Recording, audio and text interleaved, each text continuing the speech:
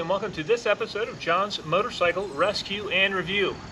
Today I am doing a comparison video that some of you probably think is a little bit redundant, but I'm comparing Honda's 1980 CB900 Custom with their 1982 CB900 Custom.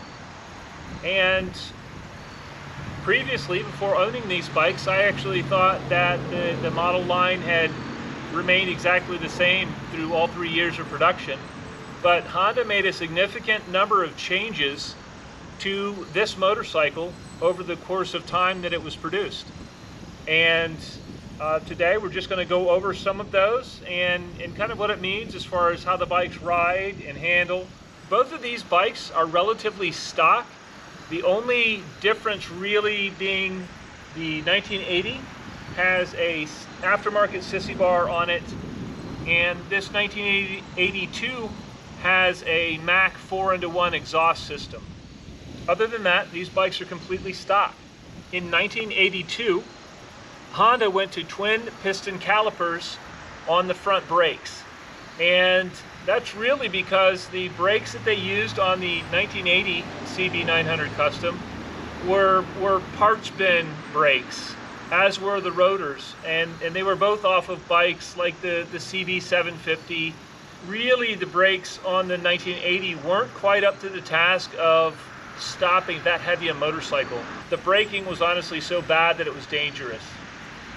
So what I had to do was upgrade the rotors and pads to brakes from EBC, and I also upgraded the brake lines on this bike to steel braided units from Spiegler. Really, it transformed the brakes and brought it up to modern standards. On my 1982, I really haven't had to do anything to the brakes. If I do anything, I'll probably put Spiegler lines on it just to improve the braking feel and the directness of the braking feel. But honestly, this bike stops just fine. They both do now. I'll actually take these bikes both out on the road and kind of let you hear what they sound like on the road. You know, kind of go over what they feel like back to back. So I'll suit up and you can come along. Hope you enjoy.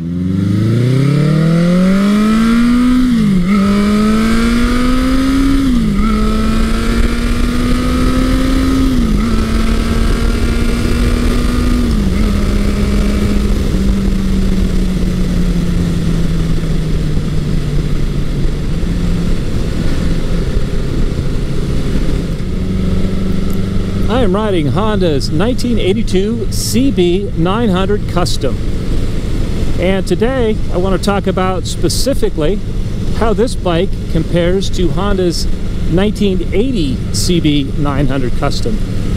And over the course of just a couple of years, Honda really introduced a host of improvements to that bike, and honestly it's more so than what I would have thought originally. I thought that the CB900 Custom was basically the same throughout its 3-year model run, but it wasn't.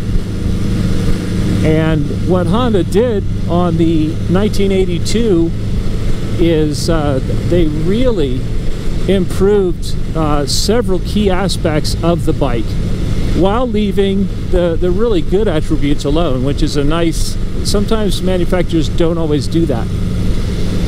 But what they did in the later bikes, as opposed to the early ones, is they transitioned to dual piston calipers in the front, and they also changed the brake rotors themselves. And the brake rotors and that combination of calipers and rotors really improved the braking performance to the point that on this 82 I have not had to upgrade the brakes. And on my 1980 CB900 Custom, the rotors were warped. They were really the same rotors that had appeared on all sorts of Hondas, and they weren't up to the task of stopping a big heavy bike. So the improved braking is a real area where the Honda improved. And then the next area is the gearing and the transmission. And when I ride my 1980, it pulls very nicely and it's got the same dual range transmission.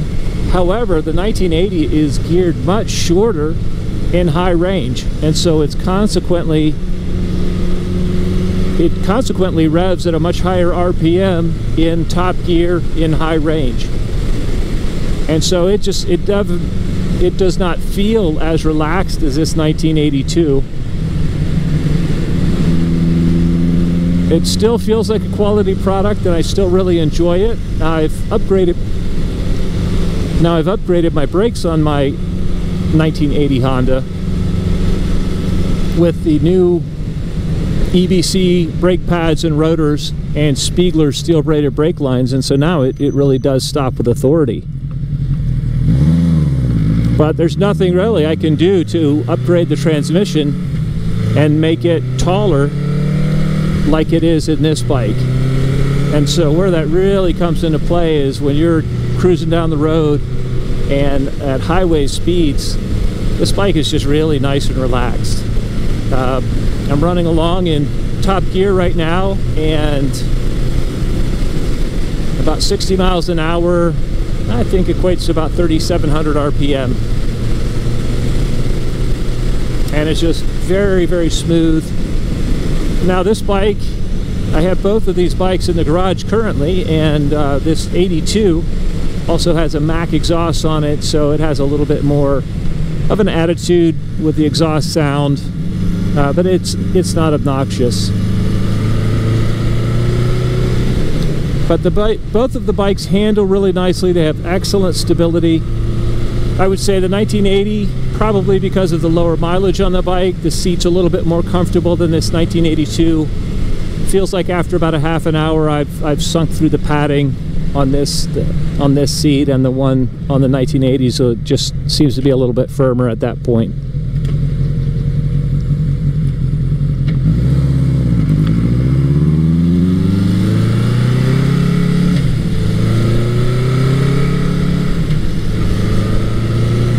But these are just both fantastic machines, and it's just amazing to me that even bikes from the same manufacturer, with just a couple of little changes, it really can change the personality of them. It can change the way they respond, or the way they make you feel about them. And that the same goes for modifications that you actually make to the bikes.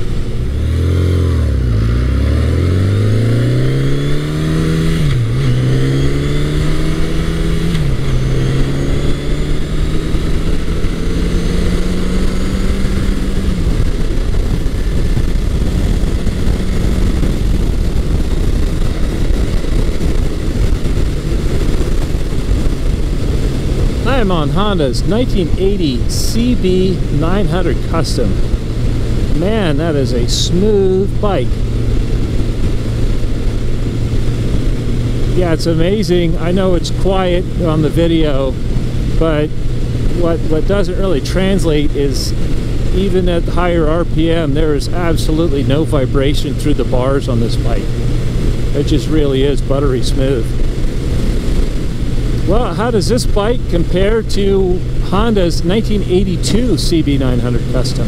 That's a great question, and you would think that being the same model, these bikes would be so similar that it'd be pointless to have two of them. But they really do have some significant differences, and consequently, when you ride them, they just have a different feel. This one is geared lower, and I'm in top gear right now in high range, and basically at 60 miles an hour it's right at or just above 4,000 RPM. Whereas on the 1982 Honda, the engine is spinning over at about 3,700 RPM at 60 miles an hour. So it just, the 1982 feels significantly more relaxed. Another improvement that Honda made, they changed the brakes, and so whereas I'm still running the stock brakes on my 82, I've had to upgrade the brake lines and rotors and brake pads on this bike to get equivalent stopping power. But currently they both stop really well. because this bike is geared lower in top gear and in high range, it always feels a little bit snappier than the 82. And so I would say the 82 actually just feels a little bit more relaxed. But this bike always feels like it's got maybe a little bit more power at any speed, and that's just simply a function of the RPM that the engine's turning. This bike also, for whatever reason, feels a little bit, it doesn't feel quite as roomy in the cockpit as the 82. And I've looked at them pretty closely. It may just be a function of the handlebars. The handlebars might come back a little bit more on this one. But the bars even look somewhat similar, so I'm not sure what the difference necessarily is there. Shifting wise, I do feel like the shift quality on the 1982 is a little bit more direct than this bike. This bike is very, very smooth shifting, but it just doesn't have the positive engagement between gears. It doesn't have the same feel as the 1982. I'm not sure if that was an internal change or if it's just something that is in my head. I'm not 100% sure there. But regardless, either of these bikes is really smooth and refined and fun to ride. This bike has a stock exhaust, and I really like the fact that it does. It's quiet. And I think it just adds, on this particular machine, it's got a nice exhaust note, but it adds to a sense of refinement on this bike. And I just think I like the looks of the 1980. It's got the silver painted engine, and it just doesn't look quite as modern as the 82 does with the blacked out engine and the two-tone paint. And to me, it looks a little bit more vintage. And I think that's cool.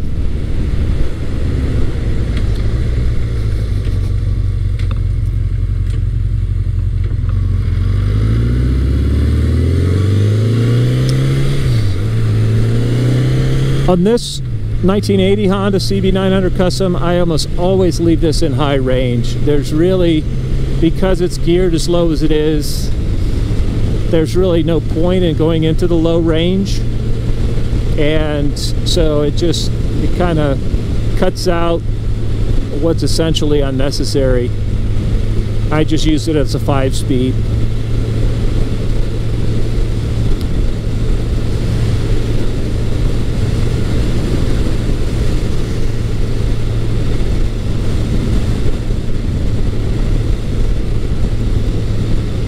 Really, with either the 82 CB900 Custom or this 1980, there's such a nice riding bike that are just pleasant to drive, and it's kind of fun to have these two bikes. I like the fact that they have different exhausts on them, and it just kind of accentuates their different personalities. Some of the other differences you can see, they did change the paint color on the engine. Now they went with the all silver on the 1980, and they had blacked out a lot of the engine in 82. They also went with some really nice two-tone paint here, and I honestly think this color is very close to the burgundy that's on here, but the paint jobs look significantly different with this candy apple red thrown in. And that's really a matter of taste, you know, which one you like better. The 1982 came with dual horns. It has big dual horns on it. And the 1981 just comes with a single horn. So the 82 is definitely louder and consequently a little bit safer. And probably the biggest change that is noticeable when you drive the bike is the 1980 is, even though it's got the 5-speed transmission with high and low range, it's honestly geared pretty low in high range. And kind of to rectify that, they made the gearing a lot taller on the 1982. And so consequently, this bike is revving about the same as like a GS 1100 on the highway. at highway speeds. At 60 miles an hour, they're both revving around between 3,500 and 3,700 RPM. While the 1980 revs about 500 RPM higher at the same equivalent speed, and it just feels shorter legged. It's certainly not as relaxed on the highway. So that kind of covers some of the differences here. Instrumentation on both bikes is the same. They both have the air suspension, and they ride similarly. For whatever reason, the 1982 to me feels a little bit longer and lower, though I don't think the chassis geometry changed. And I think part of that is simply the fact that the 1980 has the aftermarket sissy bar on it, and it makes it look shorter. But they're both fun bikes to ride. They both ride nicely, and because of the gearing changes that were made to it, and the fact that the 82 is running a different exhaust system, they do have different personalities. The 1980 Honda CB900 Custom, it just feels the most like a gentleman's bike. It's very smooth, very refined. It has the stock exhaust. In fact, it's the only one of my bikes that has stock exhaust right now.